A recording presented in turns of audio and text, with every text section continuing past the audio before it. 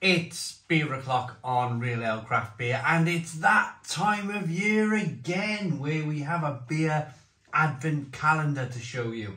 Super excited for this one though this year because it's from North Brewing Company. This is the first time that I've had a brewery specific beer advent calendar, so I don't really know what to expect. The previous years of beer advent calendars have been from kind of beer companies where I had a German selection box one year where I was pulling beers from all over Germany from each store. So this one's going to be kind of a brewery specific, but still North Brewing Company, absolutely fantastic beers that they produce. So let's get the first door open. It's November the 30th, so I'm doing this one day before. Here we go then. Door number one.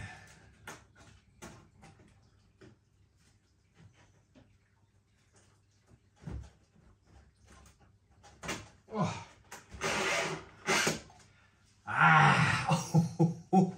What a start! What a start! This is called Ultra Phase, and this is a double IPA at 8.4% ABV. This is the beauty of these advent calendars. I've got no idea what's coming. I've given myself a selection of glassware so I can kind of try and hedge my bets a little bit. I think the only point where I would have come unstuck today is if we had a lager, because I've mainly got ale glasses here. But I have an IPA glass, so we are going to use that. Let's go then.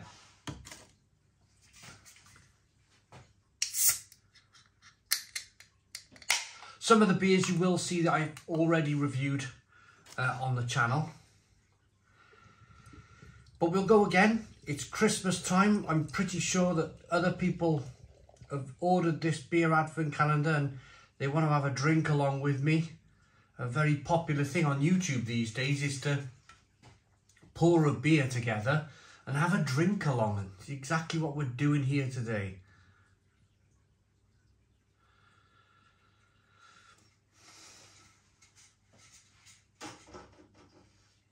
So, we've got a 3-finger white head, good levels of slow moving carbonation, and it's a nice hazy looking beer.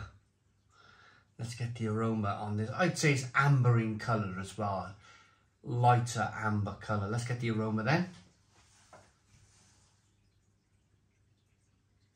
Oh yeah, super.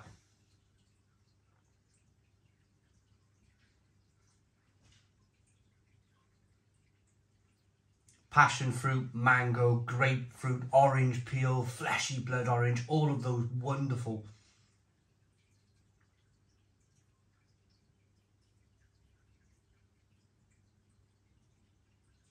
typical double IPA aromas.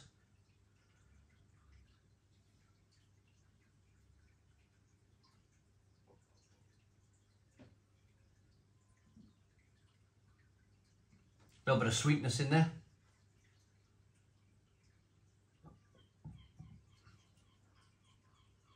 That sweetness coming from the malt. Let's dive in. Cheers, everybody.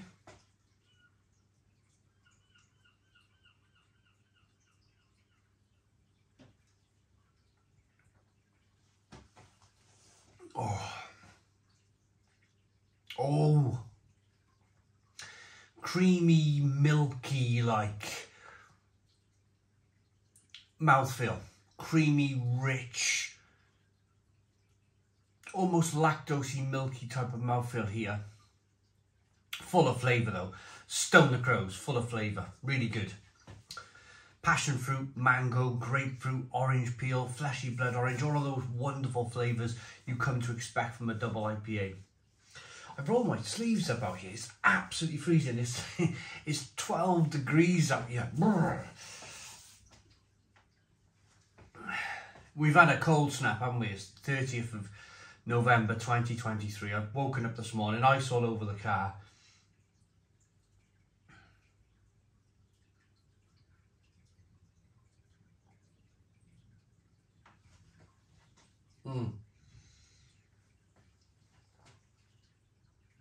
but that'll warm you up. An 8.4% ABV double IPA, fantastic. I like the mouthfeel.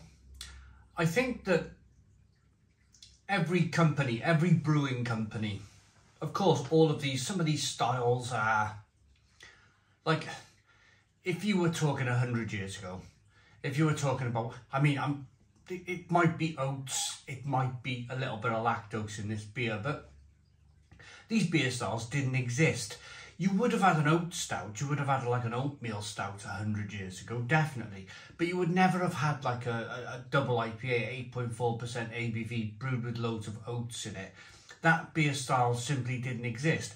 So I think what we're seeing here is the breweries that are kind of like pushing the boundaries of beer styles, inventing these oaty, creamy, rich double IPAs. I think as they're kind of inventing them and they're pushing them out, they're fine-tuning them, they're tweaking them. I feel that this beer has got better since I last tried it. I feel that they're just still slightly kind of playing with the recipe, tweaking the recipe a little bit to improve it. It's fantastic, it really is. Fantastic mouthfeel. Have a look at the beer as I wash it round in the glass. Looks really good. Look at that.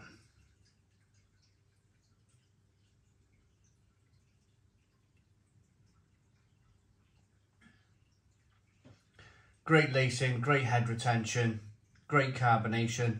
Not much in the way of sediment in the bottom of the glass, but it's definitely unfiltered.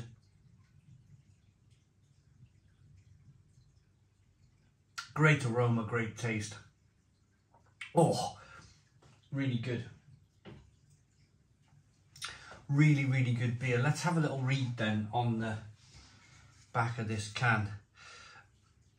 A luscious double IPA made with USA and Australian hops, saturated in honeydew, melon, green grape and pink grapefruit flavour with a lasting citrus finish.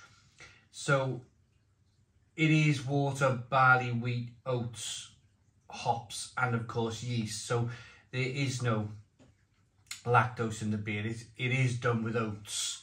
Yeah, I feel I have had this, I can't quite remember. I can't remember if I bought this beer previously in a bottle shop, or maybe it was sent to me by North Brewing Company, or maybe this is one of the supermarket cans of craft beer from North. I can't quite remember, to be honest with you. I don't think it is supermarket beer, this one. I think it is kind of maybe North's online bottle shop for release for this one, or to order it. So that's door number 1 done then. We'll be back on the second for door number 2. Make sure to have a look at the video. I like it. I like that. Warming my cockles up. That is in this frost on the roof today, on the glass roof. I like that enough to give it, I'm going to say an 8 out of 10. 8 out of 10 from Real Ale Craft Beer. Please put your comments in the comments box, subscribe to our daily beer and food reviews, give us a big fat thumbs up. Boom, cheers.